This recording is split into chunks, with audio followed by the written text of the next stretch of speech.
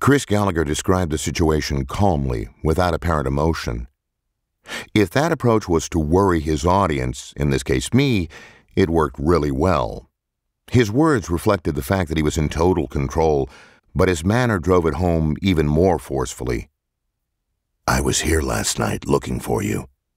Your brother was on the porch. Wrong time, wrong place.